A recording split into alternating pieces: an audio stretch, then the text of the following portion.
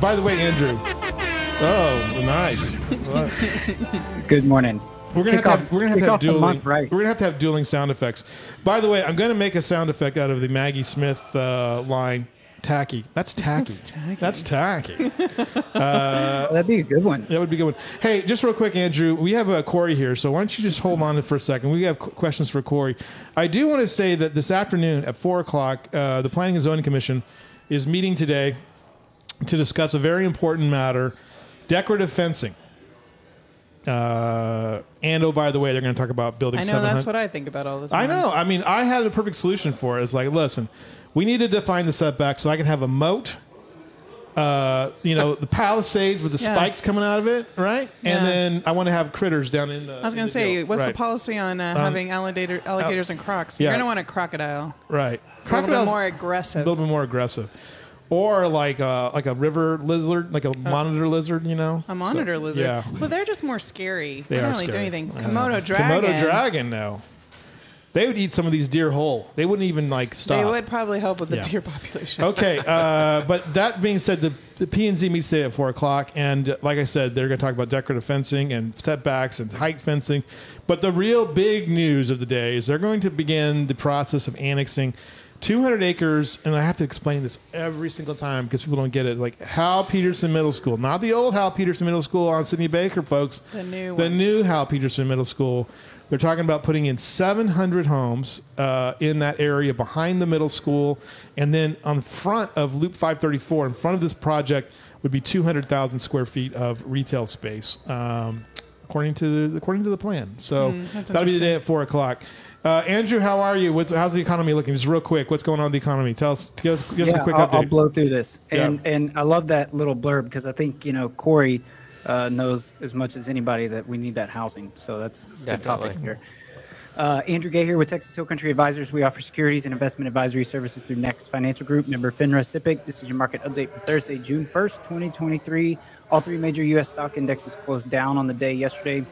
Still awaiting that debt ceiling deal, even though it got passed through the House.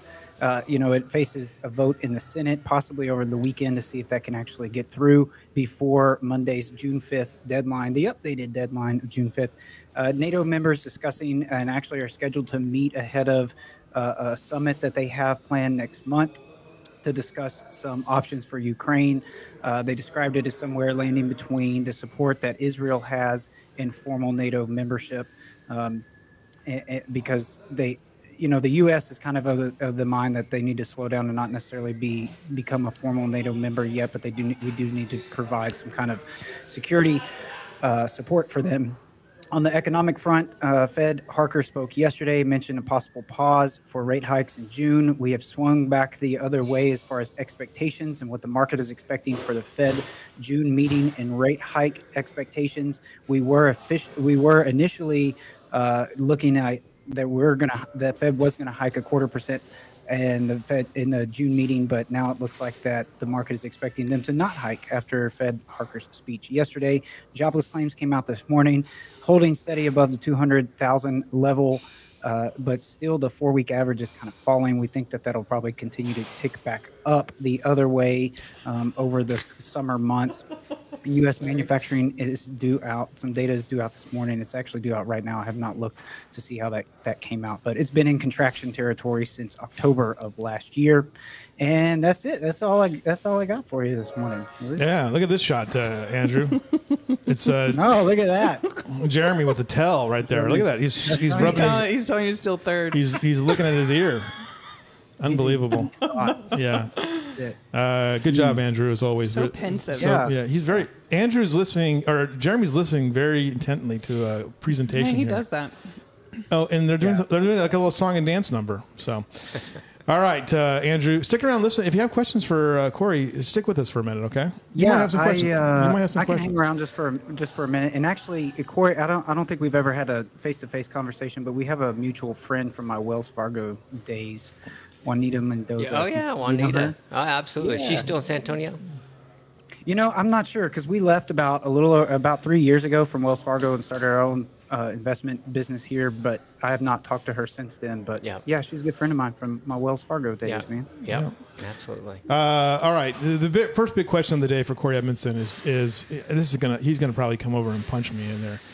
All right. Will the that surgery would be a great live show? Wouldn't that be good? Okay, here it is. Ready? Jerry Springer, here we come. Yeah, here we come. Will the surgery center be done before the parking lot?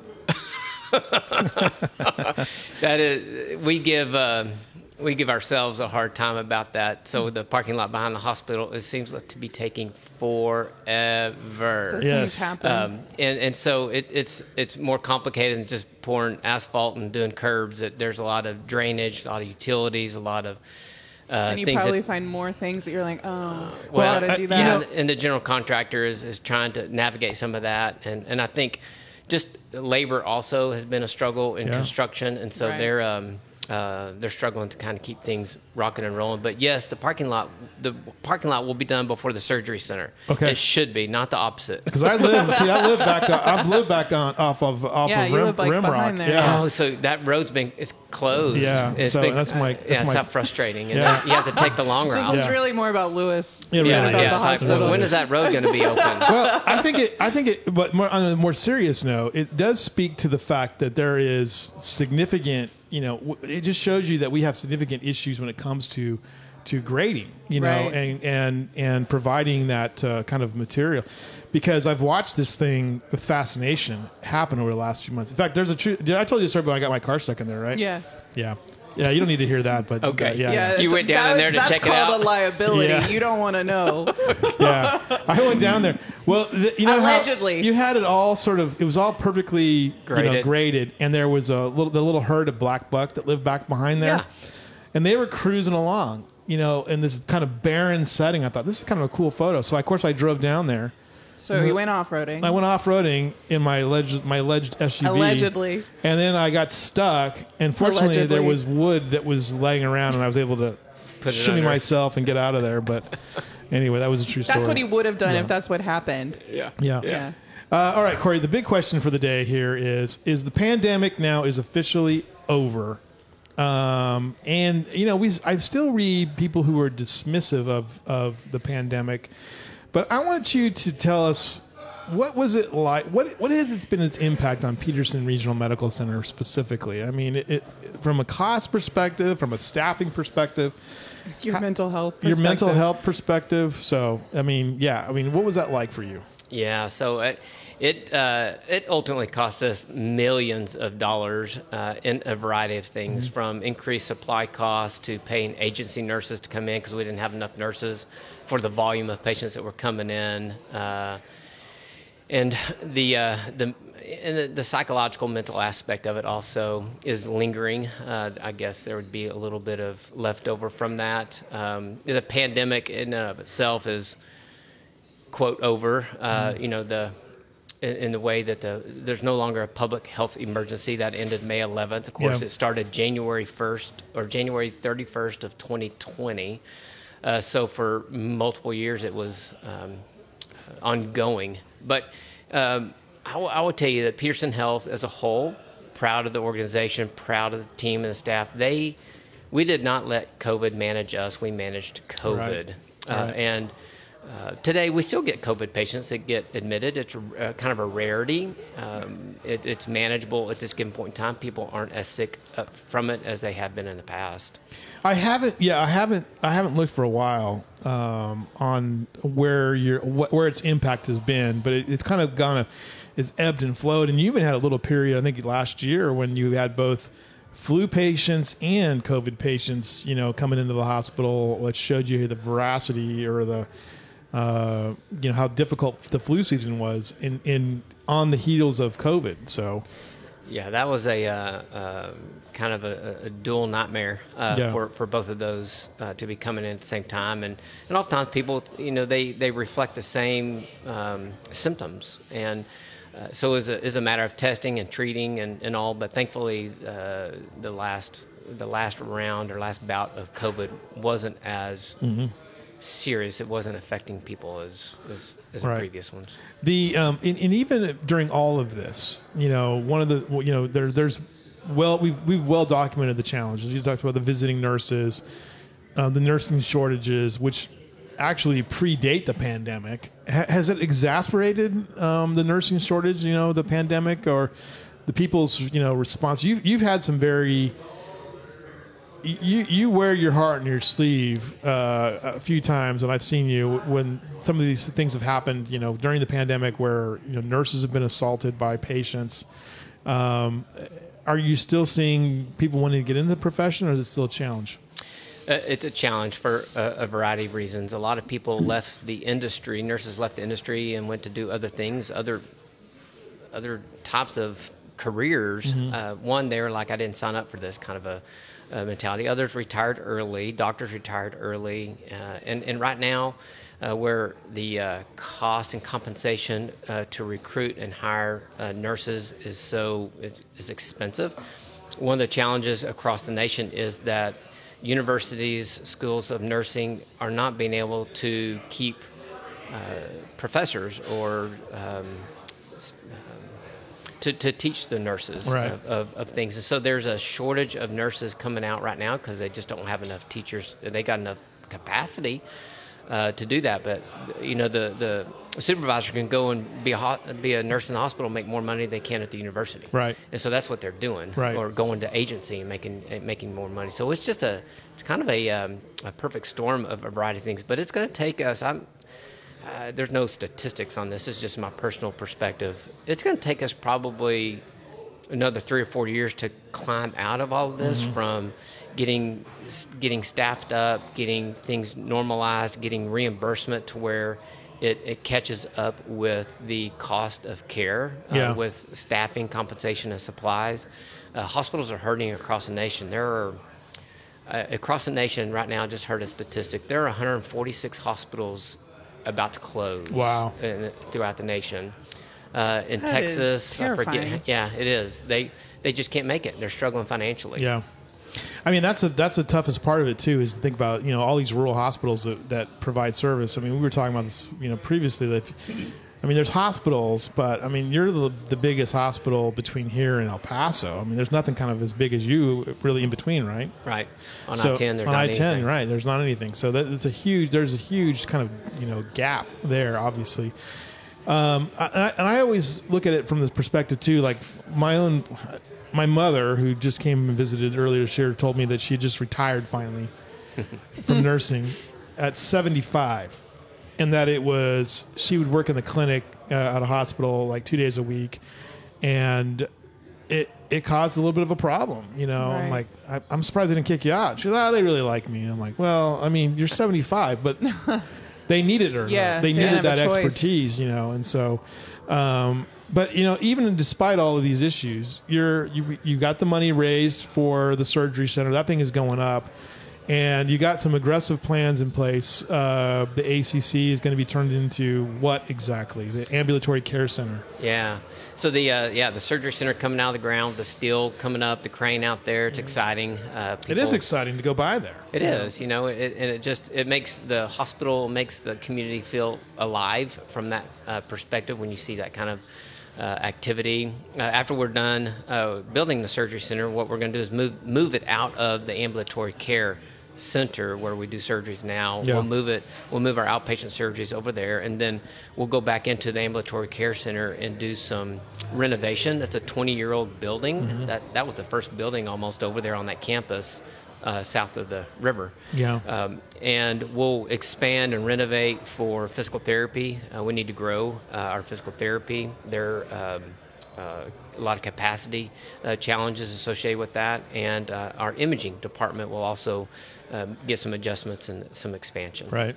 And those are critically important things because, I've been in, have you been to the ambulatory care center and been cared for? I have. Have you? I had outpatient surgery there. Did you? So I've had And I've had I think I had to have my EKG for my surgery there. Yeah. Yeah. So I've spent some time in the ambulatory. I took a spectacular nap in there. I know. Yeah. I guess technically I did too. Procedure, Whenever they knock you out. They did my surgery. I did wake up during my surgery, but they were very kind. They put me right back out. Yeah. That's when I broke my ankle. Oh, okay. Yeah. So when I had my colonoscopy done there, they drag you in, they put you on the thing. The nurses are all there. I'm like, put me out. Woohoo! woo, Yeah. you know, and No, but they were all very kind. Yeah. Because like I was by myself, Right. you know, Yeah. and like you kind of feel like a kid again because Right. you're like, I don't know where I'm supposed to be. I'm in a gown and Exactly. I don't have any clothes on. Right. But they were all very kind and patient and that good because like. That's like, but it was a pretty major surgery Right. for me, and I Yeah. couldn't walk, so like I Right. could run away if anything went Exactly. wrong. But all the nurses were great from start to finish. Yeah. So Good one news. of the things that we were talking about before we got started on the show was that we did a little piece on breast cancer and the importance of breast cancer screening, and one of these task forces that looks at, you know, best practices, best recommendations. You know, recommended that women now 40 to 49 get mammograms every 2 years now, which was kind of went against their original thinking. But Peterson was already ahead of the game on that. Where else are you ahead of the game at, do you think, as far as like, you know, exceeding expectations or exceeding the recommendations that are sort of like a baseline? Where else are you doing some good work at? Yeah, let me start with a foundational statement, which is our vision of being providing world-class care today, tomorrow, and always. Mm-hmm. And what that means, our board did about 3-4 years ago. We said, well, what does that mean? Let's define that. And they said, well, we want to make sure that we are in the top 10% of hospitals in all the things that we do, whether that be safety, quality, experience. We want to be top 10. So we started reaching, and we've been on that journey for quite some time, but there are lots of things that we're ahead of the curve on as Right. far as how we hold ourselves accountable to from quality aspect and safety. We're the processes and plans that we have in place really allow us to achieve a lot of those things. You know, surgical procedures, not that nobody else does this, but from a robotics standpoint, we're doing a lot of robotics procedures. We continue to grow that evolution of what we're doing. Both general surgery, gynecology, urology are some of those areas we do robotic surgery. Imaging, we have new equipment. We just are purchasing a brand new MRI, which is going to be allow. Now the question is, will it be quieter? That's the big question. No. Will it be quieter? When I had my knee looked at it, man, that thing is. what did it sound like? Yeah, You do a great impersonation. That's right. Yeah. The magnet. It'll be I don't know. I can't determine whether it's going to be quieter or not, but right. it's good. The images and stuff that it will The show images will be better. Will be 10 times better. Well, that's that's what's so- amazing is the technology continually. I mean, how do you keep up with technology? You know, Yeah, it's constantly changing, and we have to make sense of it from a financial investment standpoint. Yeah. Whether the technology is worth the investment, or do we wait another 3-4 years and buy the next version or edition of the technology? by the way, I want to cut to our little shot of our live studio audience. Again, yeah, they're excited. Yeah. Hey, can I ask you a question? Oh, go ahead. Ask a question. Well, and forgive me if I'm going to make you repeat yourself, but I just wanted to ask specifically, what role do you think upward wage pressures has played in some of those challenges that hospitals and healthcare centers, including yourself, has seen in the last 3 years? You kind of touched on it earlier, but a major role. do you think it's like 75% of the issue versus income expense management, balance sheet management? It's mainly upward wage pressure. Yeah, I'd say 50% of that probably is wage pressure. Another probably 35% is reimbursement from commercial payers and or from the government is another percentage, and the supply cost will make up the other. But compensation is just, there's really not anybody at the hospital. There's nobody that makes less than $15 an hour. Yeah. That's our new minimum wage, Right. and I know that's not unusual for some folks, but here's the challenge with hospitals. We're like a retired person, and what I mean by that is we don't get to raise our prices and when we want you're to on a increase set rates, income. right? We're on a fixed income, Yeah. Medicare, or commercial payers. We negotiate these rates. So when we raise a nurse's pay or our housekeeper's pay, that cuts out from our profitability or bottom line in the end. But if you were to go to HEB and HEB says, I want to raise my cashiers from $10 to $15 an hour, guess what they get to do? They get to raise their prices on their Right. milk What and they're eggs selling. and cheese, and so they pass on that cost to us. That's right. And they can right. they can handle that. We can't. It just cuts out of our bottom line. That's where hospitals are getting hurt. Is we have no recourse for to raise or make more money. Right, right. And I think, and there's some things you guys do too that are interesting to me. Like you'll go in, you'll say, like, if you pay this today, here's the Yeah. deal. And I always take advantage of it. Like, oh, here we go. I'll give you that right now. Right. Otherwise, it's going to be a significant out-of-pocket Well, expense. cost of care is already Yeah, cost expensive of for care. so many people. But you have the double whammy here. There's people here that we've talked about this before. That don't believe, like Andrew was saying, that that Kerrville pays what it pays, but you guys are competitive with anybody in San Antonio. But we have the double whammy here of the affordability of Kerrville, and increasingly, Gil Salinas has talked about this before, that more and more people just driving in. They're just like, I'm going to drive in from San Antonio. I'll bite the bullet and commute in. Is that what you're seeing at the hospital right now, or what does your workforce look like? Yeah. So I had some statistics run from HR the other day, and I'm probably not going to correctly state those, but I'd say 25% of our staff come from out of town, from San Antonio, Bernie, Junction, Fredericksburg. Everybody else maybe lives in the county, Right. But they certainly will live in They're Comfort, commuting in. Center Point, Ingram, and outside within the county, but outside of Kerrville proper. It's a struggle. I mean, the challenge, we're growing as an organization, and to grow, we need people. Yeah. You can't get people if you don't have housing. Right. So you really got to start in the basics and get some attainable housing. So people have an expectation here when they go out to eat, they want to be served. Yeah. Well, if there's not a waitress or waiter to handle that, they get upset. Well, they can't afford to live here, so they Right. can't serve the community.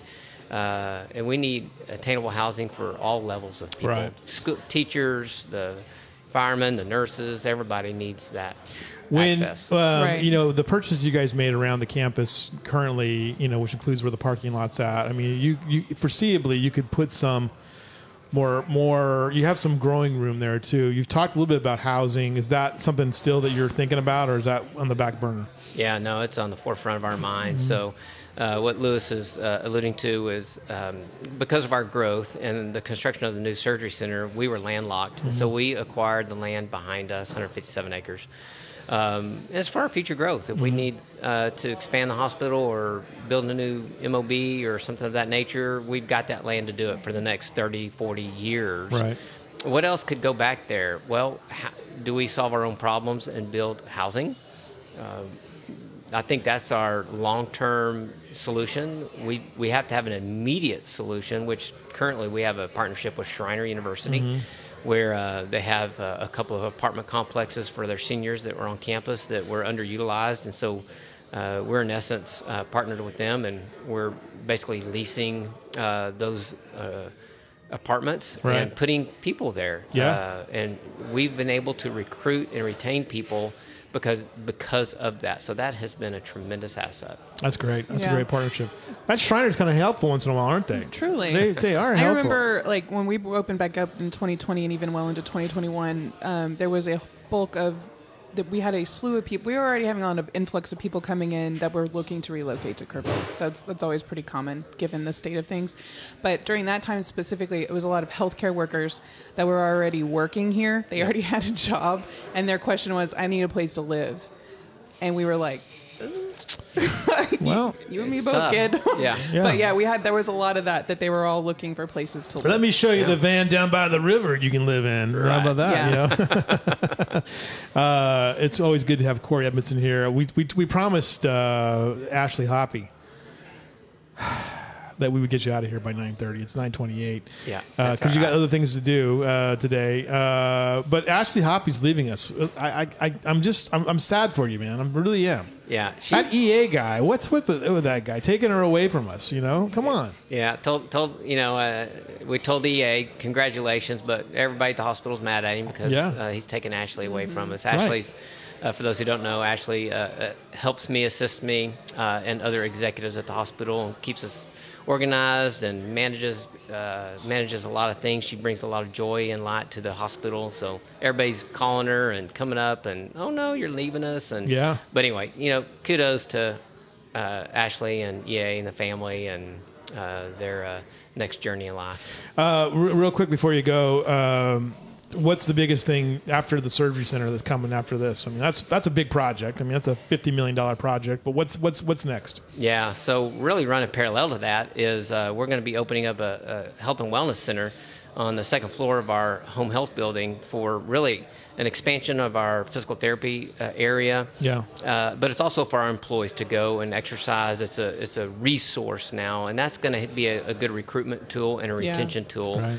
That's very cool. And then we'll go back into our ambulatory care center and do a multi-million-dollar renovation there, and beyond that, we're evaluating other things. What could work? We're spending a lot of money, I can tell you that, and so it's a matter of, okay, what's next? How do we manage that? Let's make sure we've got these things in working order, and then we'll pursue the next best thing. Well, like I said, I've been very pleased with the care that and I'm not, and see, here's the beauty of this thing. I can say these things because Peterson's not a sponsor of this show right now. Yeah. So I can say these things. I go to Dr. Barecki, who's a character who's over in Fredericksburg, actually.